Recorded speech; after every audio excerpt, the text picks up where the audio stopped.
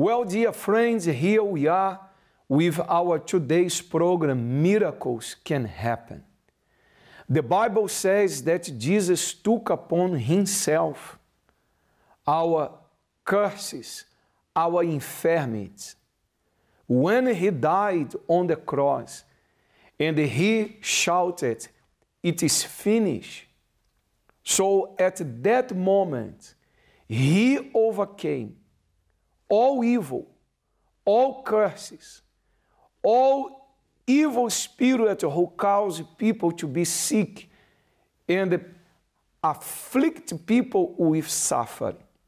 So on the cross he died, but also on the cross he overcame. If he took upon the cross our curses, our infirmities, and we know that our God is justice, he will not send it back. God is not the one that punishes you. God is not the one who causes you to be sick. No, God has nothing to do with your suffering. The one behind this problem, the one who causes you to cry, the one who afflicts you with problems, is the devil. He wants to kill, steal, and destroy. But on the cross, Jesus took our curses, our sickness, our suffering. So in our today's program, I want to show to you testimonies of people who came in our universal church sick, with their lives completely destroyed, and coming to the church, learning how to use their faith. Miracles happened. Let us now watch testimonies, and I'll be back with the challenge. I will stretch out my hand here today, and I'll invite you to touch your computer screen, and the miracles will happen in the moment of the challenge. Let us watch now testimonies, and I'll be back with all of you. Good morning. What's your name? Lakshmi. Good morning, Pastor. So what happened to you? What was the problem you were facing? In 2012, I had got lump in my breast, and doctor said it's cancer. So in 2013, I have an operation, and after my operation, my friend Anita came and she said, she was in Canada at that time, and she said, if I was in Fiji, I'd never let this operation happen, because there's a church, universal church. You can go there, they'll bless the water and give you holy oil, and you'll be cured. So I said, it's too late, I already had the operation, but she took me to church in Samabula, where Dr. Pastor Amelio was there. So he blessed me and he gave me water. And when I came, my checking, my review. So you had a lump? Yeah. It was found cancerous? Yes. And they removed the lump? Yes, Pastor. And when I went for my review in 2 weeks' time, and doctor said, you have to go through chemo. And I said, no, I don't want chemo. Because I know chemo is very painful. They give you very strong medicine through needles. I said no. And doctor said, if no chemo, you live only for 5 years. And those were the word of the doctors. Yeah. The doctor said, if you do not have chemotherapy, you will live only 5 years. She did what the doctors asked her to do. She had the lump removed from her breast. And many women go through this surgery every year. Every year. The procedure is common among women. Many women do this procedure every year. And the doctors do say, if you do not have chemotherapy, the chance for you to survive is low. It's a common thing to say. So the doctors told her, if you do not have chemo, you are going to die in 5 years. That was in 2012. 2013. So my 5 years is this year. So when I went for my checking, another review in And Dr. Last May? Yeah, just this year. That was the end of the 5 years. Yes. Without chemo. Without chemo. The doctor said you'd not live. Yes. And then doctor went through my folder and said, you don't have cancer? How come you got cancer and you had a very big operation? I said, that's what the doctor told me. And he said, no more cancer. You go home and celebrate. And I came and told my friends, the chemo was the blessed water for me. The blessed water for me. Yes. The blessed water was the treatment she needed. Yes.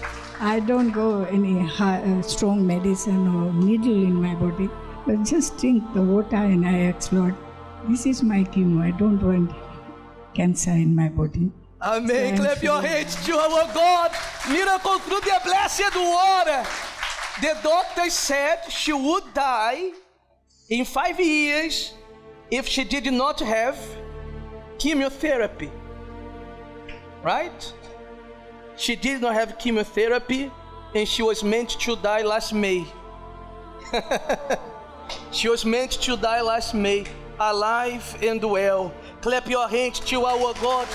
Congratulations for your faith. She said the water was my chemo. Every Sunday I am more surprised by what God does through the faith of people. Congratulations, my dear. Clap your hands to God, friends. Good morning. What's your name? My name is Kili. Miss Kinney, what happened to you? Pastor, I've got a vibrate at my baby bag, inside my baby bag. It's not one, it's a lot. But the biggest one is 5 centimeters. I've seen this when I have got the sickness for years. Whenever I go to the hospital for the scan, they say nothing in my baby bag. So I came to church on end of February. So I've got a point on April.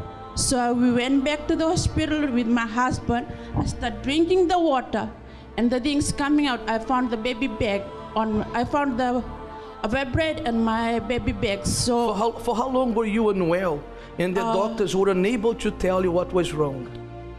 I've been suffering from this from 4 years. 4 years, the doctors could not even see what was wrong with her body. Came to the church end of February. April, what was wrong was found out. And then once you knew the name of your enemy, fibroids, what did you do? So I found the things on my baby bag. I'm not stopping coming to church. So because when I go to someone else, they told me everything. So I said, no, the only thing I should go pray and follow what God's saying and listen to His word. So I just came here every day. So I bring my bottle of water on Sunday from my belief that I not believe what doctors say. I just believe on God, what He's saying. So I follow His word. Then I went back on hospital last 2 months. The vibrate, it's gone. All of them? All of that, because they told me they seen it. It's not seen. They might say it's on the inside the baby bag or outside. They say I could do anything. They can't do anything. So I just pray and fasting and read the word of God and listen to the word of God saying. So the vibrate is gone. The fibroid is gone. After 4 years suffering with it. Clap your hands to our God.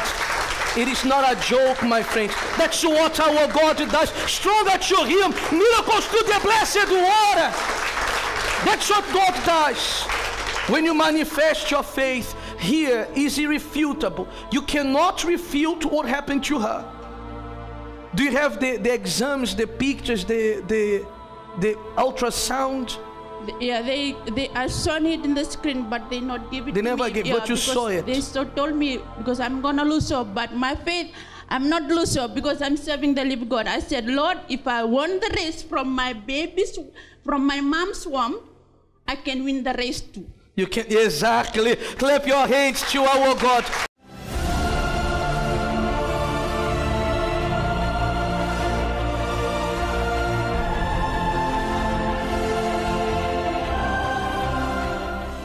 Did you see what God did in the life of those people? Did you see how did they arrived in our universal church, this is what is happening in all the universal church all over Asia and Oceania, and also in our Succeeding Life Center. So as you look there at your computer screen, you see the palm of my hand. And I'm placing here the challenge. God performed wonderful and powerful miracles by the hands of the Apostle Paul. I want to challenge you now to touch your computer screen, to touch the screen of your cell phone, there where my hand it is. Touch your hand on the palm of my hand. In the name of Jesus, the pain that have been there in your body, the headache, the spirit of sickness, and the curses, I command you right now, leave the body of this person. As she touched my hand, I command you now, leave, you cancer. I'm speaking to you, HIV, infections, inflammations, leave this body. The infirmity in the womb of this woman, she could not conceive. Her dream is to become a mother, but she could not conceive. Get out right now. Get out from her womb. The heart diseases. This person have taken medication because she suffer with high blood pressure. I command you right now, spirit of infirmity, leave this body. Leave this man, leave this woman, leave this person. She could not sleep well at night. I command you now, my friend, look at my hand. Look at my hand. And by faith, I am holding now. Whatever problem that you had, the pain, I am holding it now. And I command in the name of the Lord Jesus, get out. Look at my hand. Look at my hand. Be healed. Just look there at your computer screen, at your cell phone screen. Look at my hand. Be healed. You who are watching us from all over the world, not only from Asia and Oceania, wherever this program reach you out, look at my hand. Be healed. Be free. My God, He performed a miracle in your life right now. And if you do, you believe, say amen. So, my friend, this is it. This is our program, Miracles Can Happen. Do you believe in miracle? So write down on our section comment what happened to you right after this prayer. Write here at our section comment what happened, the miracle that happened when you touched the palm of my hand at your computer screen, at your cell phone screen. If the pain disappear now from your body, search, you can search for the pain. Make the movement that you could not make before. You will not find this pain there anymore. If the pain that you had, it have been caused by an evil spirit, at the moment that I placed the challenge, this evil spirit left your body. You are healed. You are free in the name of the Lord Jesus. Write here on our section comment what happened, your testimony. If you got healed, if a miracle happened now in your life, write here, and I want to share here with all our viewers. Let us watch now testimonies, and I'll come back reading and sharing here with you testimonies of our last program.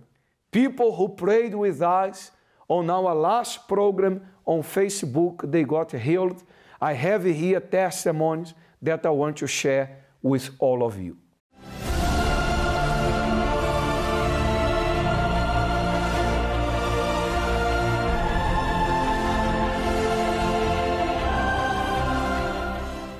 And after the prayer, how do you feel your feet?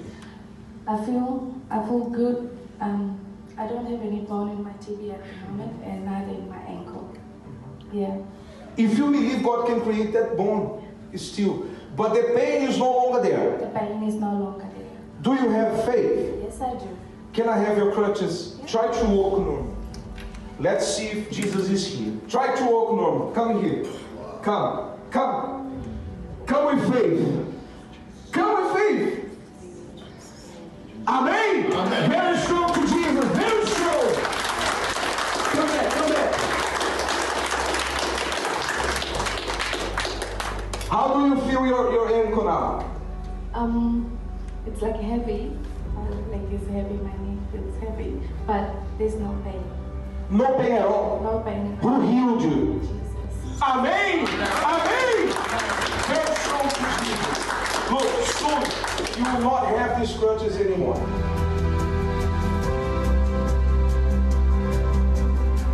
Today you are with no crutches. So how was your week been? It's been good. I've been walking without the crutches. So I remember last week Sunday you came here to the front full of pain and on crutches.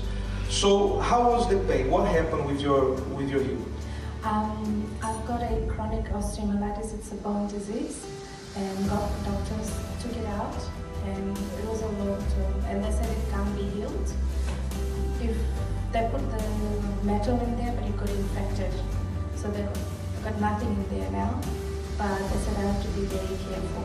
And you couldn't walk without those crutches? Yes, I can walk without the crutches. And how was this week? You were walking without the crutches since Sunday? Since Sunday, yes. Thank God for that. Yes, I Walking normal now? Yes, a little bit. Amen. So walk here. Who healed you? Jesus. Amen. Very strong to you. Very strong. Amen. Amen. Look at me. Congratulations to your faith. I had another problem. I sprained my ankle, and because of that, the doctors told me that I was going to be really limited. I had to be on crutches for a few weeks, and I wasn't going to be able to do a lot of things. By using my faith, I anointed my ankle, which was really swollen, and in less than a week, I was healed, and I was able to go back to my normal routine without being on crutches and, being limited. So I have here to show to you some testimonies. People, they are right on our section comments what God did right after the challenge prayer when they touched their computer screen. I have here Luz Viminda Taglin. She wrote, I am healed in my back pain, Bishop. After you prayed, thank you, God, for the miracle. So, Luz Viminda, she had a pain at her back, but after touching her computer screen and using her face, that back pain left her body. I have here a Shah Babagay, watching here on Kuala Lumpur. Thank you. This helped me sleeping well since I started watching your program. So, Shen wrote to us that since he started watching our program, she started watching our program, she could not sleep, but now she can sleep well. Herminian Chico, thank you, Jesus. Thank you. I am feeling better now. Whole day my stomach so heavy. I feel heavy stone in my stomach. See the situation of Hermine. That's why I cannot eat more. Miracle happened when I touched Pastor's hand, in my hand, thank you, God. So Herminia, she had a problem in her stomach. It was like there was a stone, she said here, in her stomach. She could not eat much. But after touching her screen and pray with eyes, she got healed. I have here Rosanna Begum. I had body pain before watching this prayer, but after hearing this testimony, my pain has disappeared. Lord is great. Amen. So people, they are writing. Write in our section comment what God did for you after you have been watching this program, Miracles Can Happen. Maylene, she wrote, pain at the back of my neck is gone, Pastor, because I got angry a while ago, but now it's gone. Amen. So God is performing miracles in the life of those who are joining faith with us here in our program, Miracles Can Happen. Let us watch now more testimonies. Miracles is taking place in all the UCKD Help Center all over Asia and Oceania, also in our Succeeding Life Center. You can take a step to come and join us, and you will see it happen right in front of your eyes. Because at the time of miracles, friend, it is not over. Jesus is alive. He wants to perform miracles in your life and bless all of you. Let us watch more testimonies, and I'll be back with all of you. I was sick just a couple of weeks ago. So I went into the hospital, so I got hospitalized. When I went in, they said I have 80% chances of having TB. So straight away, so what would happen is sometimes I couldn't breathe, and I'd cough very consistently. And then what started happening is the cough got worse, and then my throat would get inflamed. So when that happened, is I couldn't breathe, and I'll go into an asthma attack. So when I went, they said, you know what, we're going to hospitalize you. I said, okay.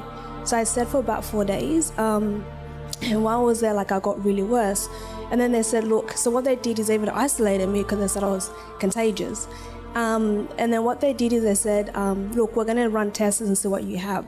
On the first day, it came back as it's definitely almost it's TB, but we're not sure. So they kept running more tests every single day. But what would happen is at night and during the morning, it would be very hard for me to sleep. Because my chest would get really tight, my throat would close, and I couldn't breathe, I couldn't do anything.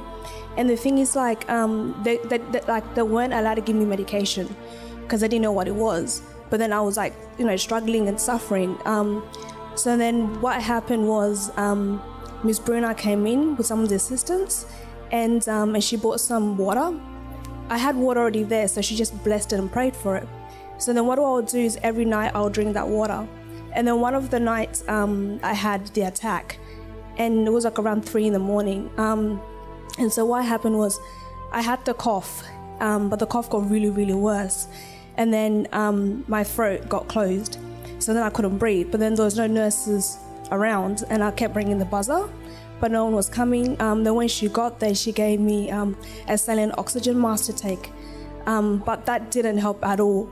And then, so what happened was, then I couldn't talk, so I couldn't tell exactly what was happening. I was just, just suffocating.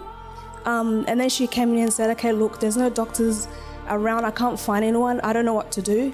But what I'm going to do is give you, painkillers. So when that happened, my cough got worse. And, I just kept crying and she just kept telling me, at that point, she was panicking because she didn't know what to do. And she kept telling me to breathe. But the thing is, I looked at her because I couldn't talk. And I just kept looking Mike, because I couldn't breathe. And then she ran outside and came back. And then at this point, she was panicking. I could see in her face she was panicking. And I was hanging on the side of the bed because I couldn't breathe.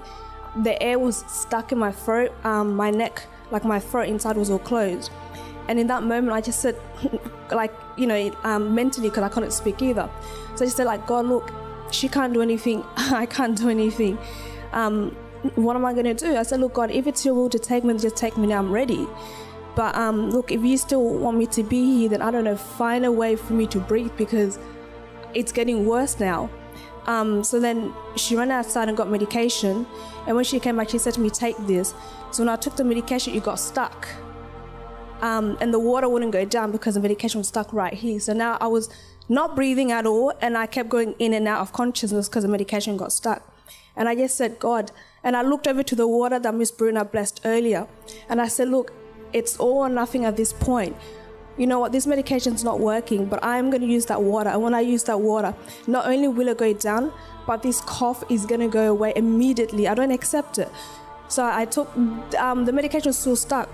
And I took the water from the table, and I told her to open it for me. And once I drank the water, like, it went down. And then within like 5 minutes, I felt like so much better. And then when the doctor came in the next day, I was still laying half dead in the bed. But then they kept giving me medication that would get stuck. And I said, God, from this day, I'm not taking that medication because it's not helping me. And then when I got, even when I got released, they still didn't know what it was. But all my tests came back as negative. That didn't have TB at all. And they said, we don't know what you have, but all we know is you're clear. You can go home. And when I came home, I came straight to the church. And I said, no, I'm going to go to the church today because, you know, that's like where I left. I'm going to come back. And when I came back, I sat at the back, and the exact same thing happened. I had the same attack again. And then one of the sisters was driving me to a hospital. I said, I'm not going to the hospital because I just came from there. And if I go, they're not going to give me anything. So I went home. And I drank, and again, I had the water. So I drank the water, and a couple of days it kept happening, but I drank the water. And it's been like 2 weeks, and nothing. I haven't had that, like nothing. And in July, I go for the checkup.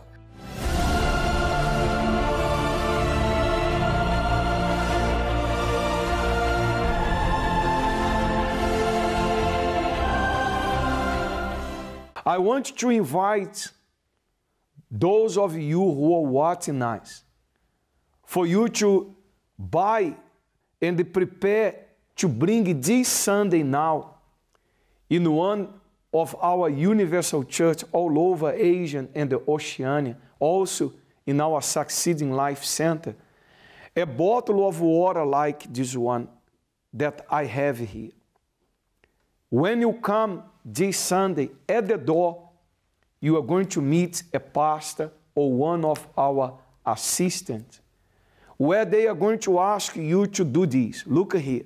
They are going to ask you to open your bottle of water. And we are going to place it inside a drop, which we call the drop of miracle.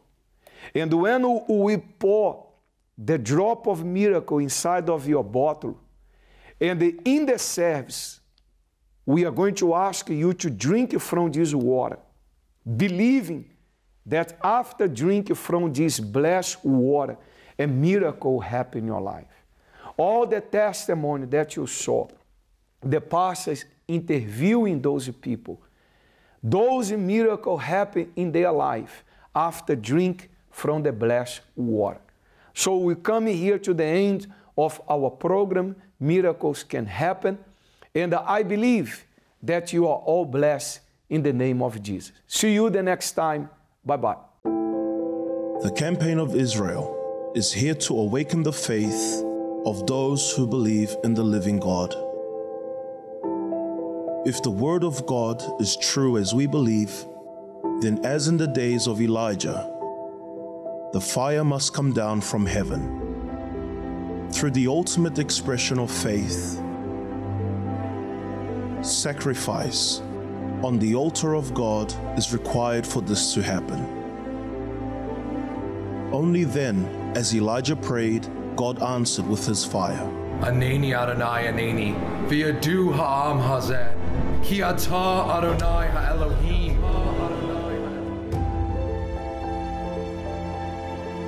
A life for life.